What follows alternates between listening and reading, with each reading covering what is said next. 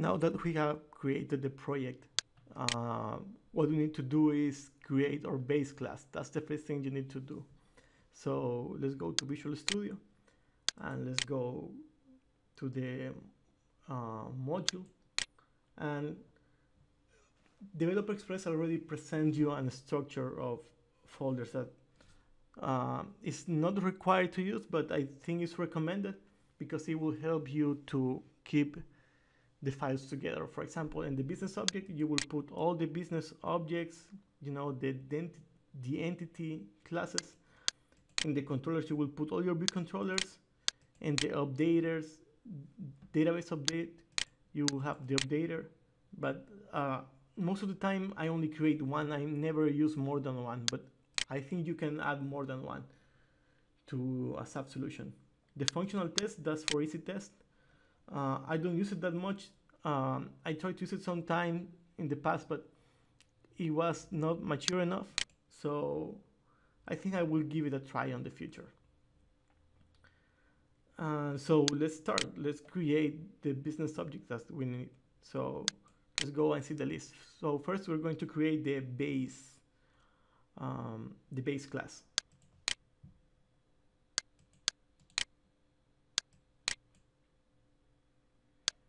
For this, I'm going to add I think it's XAF CRM.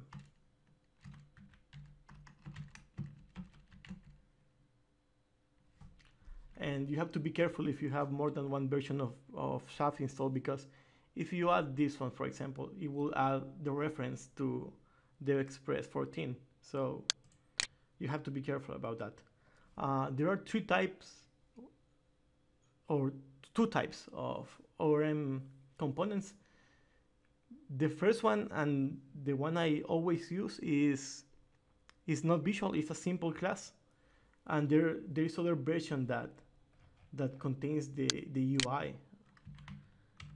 I only use it that one like 1 or 2 times, but in this case I'm going to use only the regular class.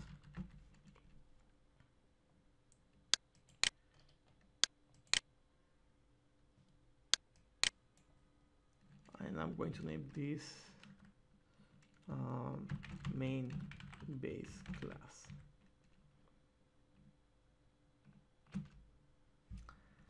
So after, I think, version 12, they start adding all these comments.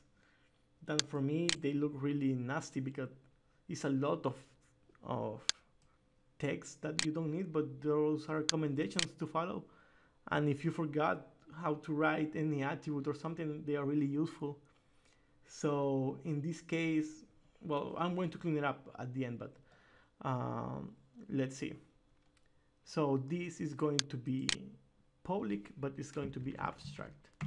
So in this case, as I mark this as abstract, it won't create any database table, and actually I need to do something else. I need to do add the non-persistent.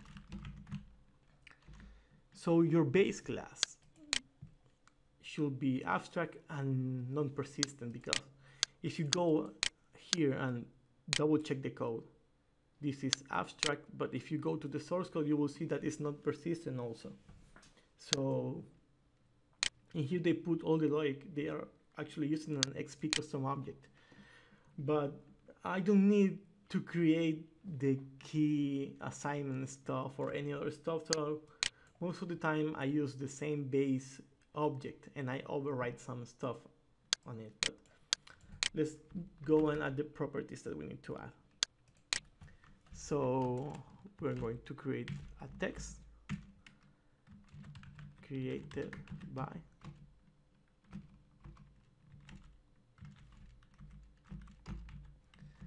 and updated by. So we are going to mark this as private. So this can be set from the outside, and I'm going to do the same with this.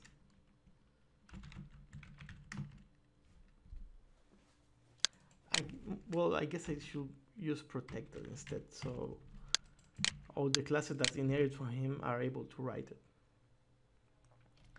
And we have this and this, and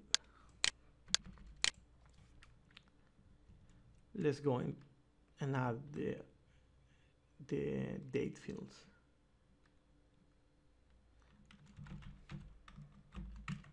This is date. Yeah.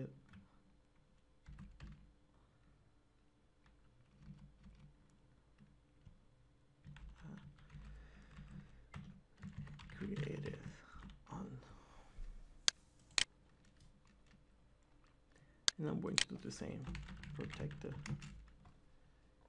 and protected. So then we should go here to the after construction, and so after it, the after construction only happened once, the first time you instance this object and the object is new. The next time you load it from the database, the after construction won't happen. So we will use this method to set the updated by and create it on.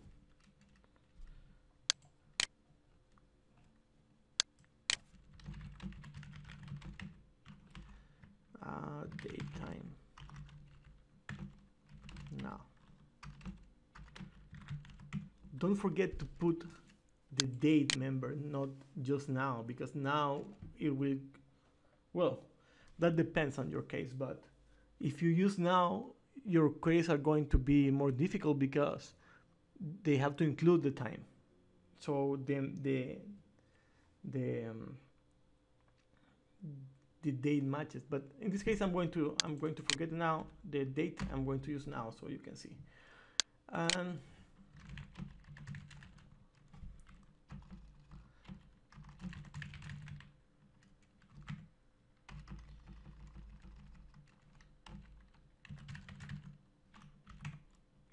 so in this case we're going to use the security system. There is a static class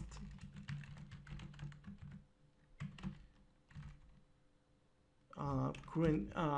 This is the object that represents the user, but we just want to use the username that is a string, so we're going to use that current username. I don't really know which one is the different. Oh, this is an object too, because you don't know what kind of key is that object using. So in this case we're going to use the current username. And beside that, we are going to, well, let's clean this and let's clean this.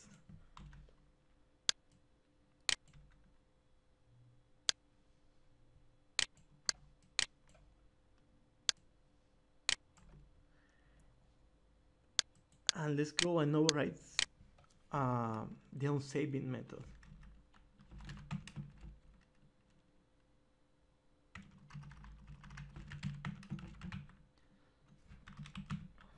So let's call to the base onSaving, and this in here we're going to add something. This updated on date time now. This created.